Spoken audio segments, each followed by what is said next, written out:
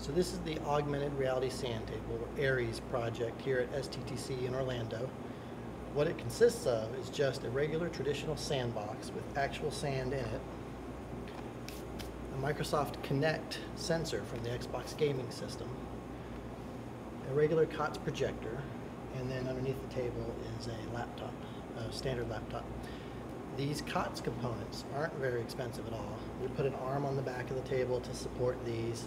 This facade in front of it just hides that to make it more appealing. But in total, this is just, well, with the laptop, a few $1,000s. And with that, we've been able to create an extended capability for traditional sandboxes used in the military. So with these components in place, we can leverage a lot of really cool software to do a lot of things with the table. And what we want to research here is the best way for the system, the software itself, to tell the user how to shape the sand to match the terrain that they want to work with. In this case, you're seeing a Google Maps view of Fort Irwin, and these units are using standard military symbology, and they're moving around, but this is just demonstrating the concept that you could see this sort of detail in the terrain, and using existing databases or even Google Maps, you could use this for any terrain in the world. So this is Fort Irwin also, and we're showing one SAF, a one SAF scenario being conducted on the same terrain we were just showing you in Google Map.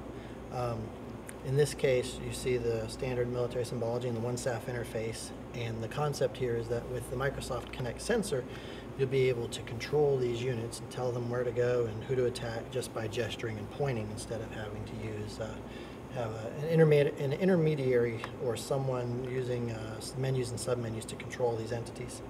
All right, in this case, you can see in VBS2 the actual armored units moving across the sand. You see their tread tracks and the smoke coming off them, the turrets moving. It's a really good example projected here in a fully lit situation inside of a building with lights on, that you could display the units as both military symbols and as their graphical entities. It's much more engaging, more interesting, makes people want to get involved, makes people want to play with it, and it looks like a true war game that'll, we think, make students feel more engaged and excited about doing their exercises. So by leveraging open source software, in this case, we're demonstrating that the components of the sand table really do work together. Helps us calibrate and demonstrate the concept, but the point is you can see very quickly that one could shape the sand to create any kind of terrain you wanted,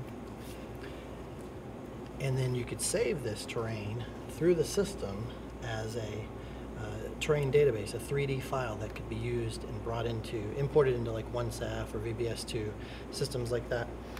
And you can see that you could also create your own fictional scenarios for doing like tactical wargaming.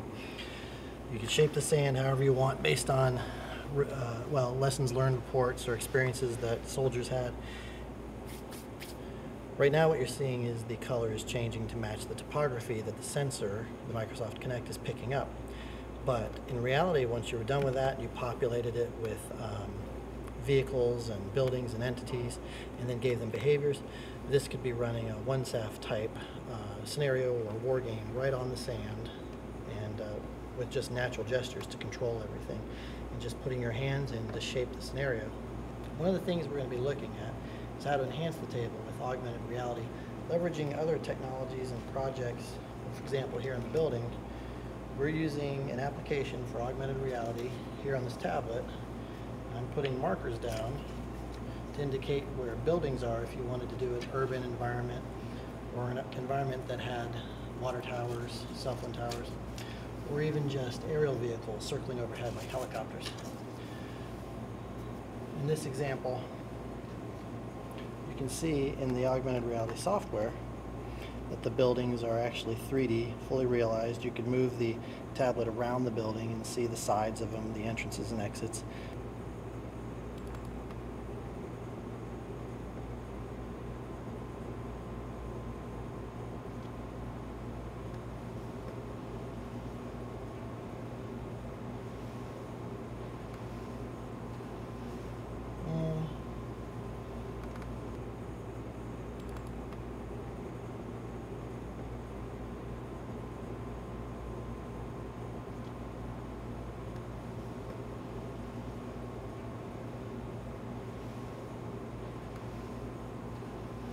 that's the commercial off-the-shelf projector, and right here is the Microsoft Kinect sensor from the Xbox gaming system.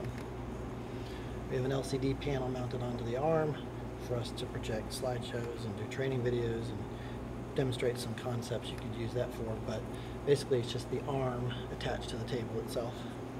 What we want to do is research different things like if you did a very large table, like at a forward operating base or a training center that needed one of the large 12, 20-foot tables. I've seen some that cover entire gymnasium floors. If you want to do a larger table, would we need to daisy chain the systems? Would we need to research the overlap of the sensors? There's a lot of things we can research. For example, going in the extreme reverse, miniaturizing and ruggedizing this system using like a Pico projector or one of those pocket projectors and smartphone technology. Could you do this whole system in something that is backpack portable, vehicle portable, maybe even pocket portable, and the user could pull it out, soldier in the field for example, could use it, pull it out and aim it down on the ground or the hood of their vehicle and do their drill and the practice before they move into the planning before they move into an operation. The ARES table is currently funded under the JICTR program. It's for Joint Coalition Training Research here at STTC, and we have a contract that we're going to be awarding here any minute now actually for development to go from this proof of concept table to an actual prototype. It's going to involve, the contract is going to involve working with SMEs to develop the user interface and what their capabilities are required to do things such as tactical wargaming. One of the first capabilities that we'd like to demonstrate with the table is networked wargaming. We think that the joint coalition partners could have this software on one table and then the same software on 2 or 3 other tables. And via the internet, you could put the Blue 4 on one table and the Op 4 could be controlled at another table. And you could do tactical wargaming across the internet. Quantico and Fort Benning could be doing their joint mission planning. So we've had a lot of capabilities briefings with the Sandtable so far, VIPs and visitors and users who've come through and looked at it. So far the reception's been great, everyone likes it, and they keep talking about all the different use cases they have for it. One of the most common ones that come up is using this for land navigation, map reading, terrain topography training.